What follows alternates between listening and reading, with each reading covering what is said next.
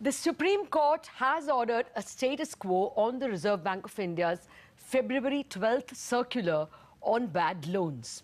So as of today, power, shipping and sugar companies will have a 2-month window for the resolution of large stressed assets in their sectors. This circular had imposed a 180-day deadline for resolving cases where the stress is over 2,000 crores. Failing this, they were supposed to end up at the National Company Law Tribunals.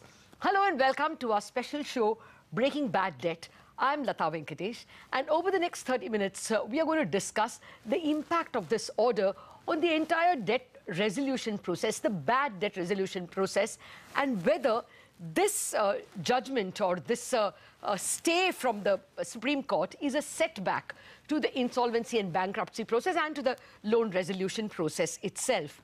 Joining me to discuss this are Behram Vakil, founder, partner, AZB and Partners, R.K. Bansal, Managing Director at Edelweiss ARC and former ED of IDBI Bank, Cyril Shroff, Managing Partner at Amarchand Mangaldas, and Sandeep Parekh, founder of FinSec Law Advisors and former Chief Legal Advisor to the Indian Banks Association, Mr. M.R. Umarji. Gentlemen, that's an extremely elite panel, and thank you very much for joining me. Well, Mr. Shroff, let me start with you. Do you think this is, effectively a setback because this removes the fear? It somehow smells so much like SARFAESI, which started so well for 2 years and then just got into the rut of hearings and adjournments and stays. No, I think that would be an overstatement because it sounds like just a 2-month hiatus. I think we should not overstate the impact of this order. Yes, it certainly does affect the timetable, and it's too early to come to the conclusion that this is going down a familiar path of hearings and adjournments and delays. I can understand probably the reason why the Supreme Court may have passed this order in this case today, but we should wait before we pass any sort of more enduring or long-term comment on this. That's my initial view. Okay, well, that's a positive view, but let me get kind of the semi-lawyer and the person who had contributed a lot to even the writing of the IBC code, Mr. M.R. Umarji, formerly advisor to the Indian Banks Association, the legal advisor. Mr. Umarji, what is your sense? You know, until now, the courts always said we are not stalling the hearings in the NCLT, but we will hear your case. That's how the Supreme Court and even the High Courts attended to all the NCLT cases. They did not give a stay in the IBC process. Now, of course, this is not IBC. This is an RBI circular. But, even then, this is giving a stay. Therefore, do you think that, it stalls the process of resolution? No, it's not a setback. You see, it's just the circular in effect says that work out a resolution plan for a company under stress, and within the period stipulated in the circular, if you do not prepare the resolution plan and get it approved, you file the petition for insolvency resolution before NCLT. This is what circular says. Now, the effect of the Supreme Court order is that filing of the insolvency petition is deferred for the period for which the extension has been granted. Now, there could be cases where defaults are committed 2 years back, 3 years back. The banks are still contemplating what action to take, whether to recover money by enforcing security under SARFAESI Act or file a debt recovery petition or file an insolvency petition. So it is just deferring the action. There is no stay as such actually. It is stay of the directions given by the RBI, and it could be possible that if you wait for some more time and make efforts, it is possible that a resolution plan could be worked out and got approved without going to filing an insolvency resolution petition. Not everyone is so sanguine, Mr. Umarji. I don't see it. Okay. Okay, go ahead, sir. Go ahead. Of the proceedings and all that. Okay. Okay. I get your point. You don't see it as a major setback, but there are some people who see it at least as a possibility of a setback. I can tell you, Mr. Umarji. I've been speaking to some investment bankers and people involved in the entire resolution process. And there is a lot of despondency that, you know, a lot of foreign funds, Cerebrus, Cantor Fitzgerald, Brookfield, there are a lot of people wanting to commit money and believing that as the September 11 deadline strikes, I mean, it's exactly on that day that a further 2 months is given. And who is to say that another 2 months may not be given? Or the court says that, you know, the entire process has to be, the entire case has to be heard. This is the political risk that a lot of people attach to developing countries. What's your sense, Sandeep Parekh? Has this pulled a thread from the middle of the fabric?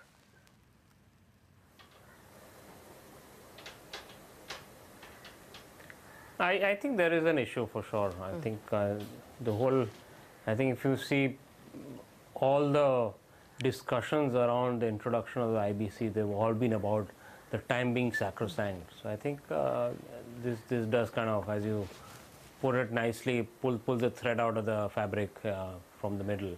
So I think this will cause some disruption. But again, I won't be very pessimistic. I think I agree with Mr. Umarji that certainly, you know, these are processes which have been brought about to ease the problem in terms of whether it should be resolution or whether it should be restructuring. Okay. So I think complete blanket this thing also is not appropriate, but at the same time I think the timing needs to be sacrosanct. Yeah, exactly. And even now, you know, in a lot of cases the court said don't count the hearing time. They were considerate, but by stretching the limits, by saying don't count the hearing time and then you will still count 180 days. Now even that is not there. So the 180 days goes completely out of the window, and then it's only a short step for the entire, even the IBC process to be similarly challenged. Mr. Bansal, you would be in the midst of a lot of such negotiations with a lot of parties. Isn't this creating despondency? I heard very clearly that foreign funds were despondent. Well, let us understand this whole thing in Supreme Court started basically from power projects mainly. No, it is power, sugar, and what is that, shipping?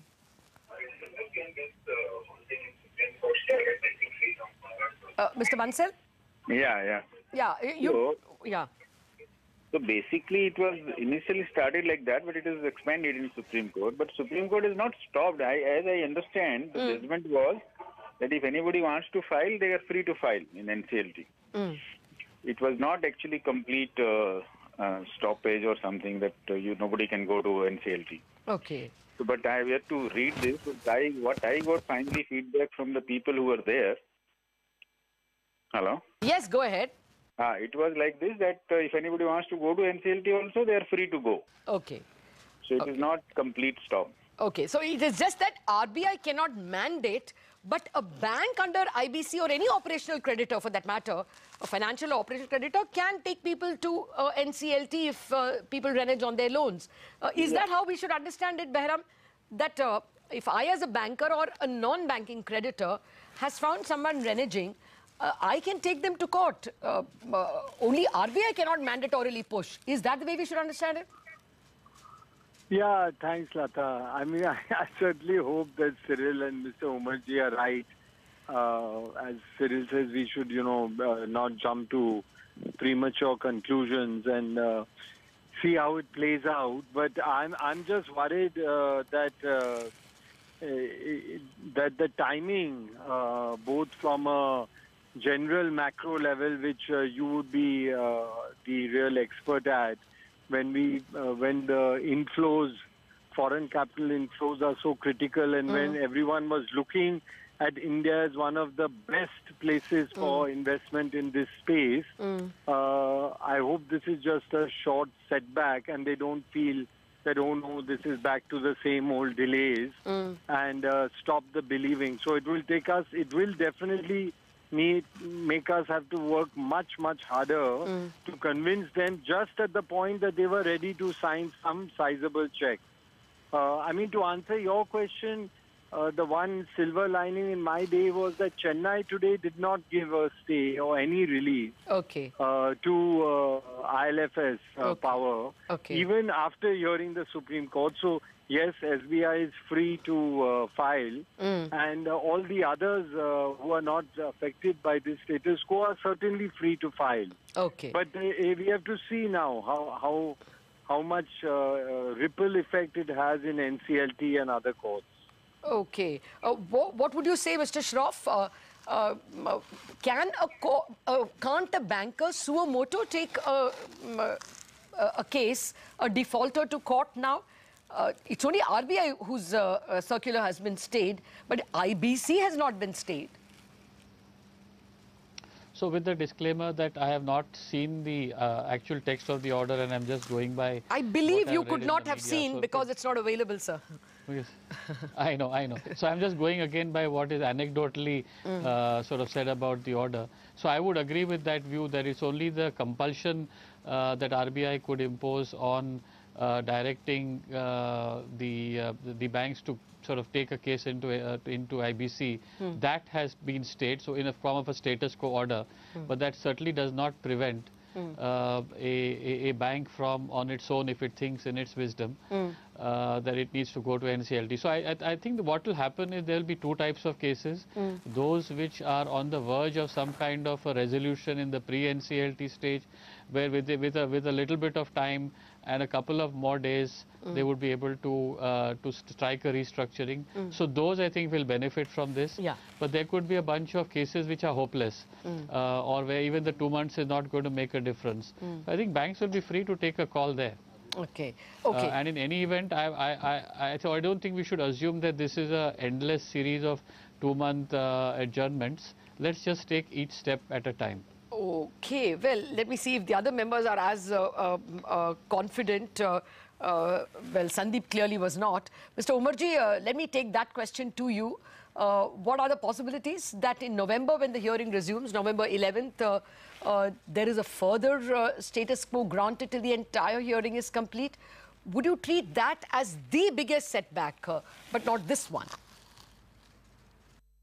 No, the entire effort is to find a solution to the problem, and many of these are power projects where the main cause for the problem is not getting supply of coal or gas or other problems of the infrastructure projects, and it could be that some solution could be found by the Supreme Court to these problems and a resolution plan could be worked out with the other issues being resolved. So I don't see, because you see there was an issue about applicability of Limitation Act to the proceedings to before NCLT, and that has been now cleared by the recent amendment. So there is 3 years time available after default to file the insolvency resolution application for the banks. So it's just deferring the actual action of filing an insolvency resolution petition. But the whole object is to find a solution to the problem, which the companies have their own issues. They may bring it before the Supreme Court. Government will have its own say, and then it is possible that the whole problem may be resolved. Well, I must say, Mr. Umarji, that's a lot of confidence you exude. For 4 years, we have not seen DISCOMs reducing their AT&C losses. For the last 4 years, we have not seen them being able to sign fresh PPAs because they don't have money. Are we really to expect that in 2 months so many miracles will happen? Well, if that is how it is treated, that in 2 months we've got this wonderful unexpected reprieve and we can, push in some cases before the NCLT, that's, of course, a great interpretation. But I really need to ask whether this changes the behavior of promoters. The way in which the IBC cases were handled by the judiciary and the way in which the Reserve Bank continued to keep the pressure on bankers to seek resolution to stressed assets. Promoters came to the table. There were numbers thrown around that some 85,000 crore of one-time settlements have happened. These are government numbers. Now, does the fear go out of promoters to come and negotiate? That question to my panelists after a very quick break. We're back.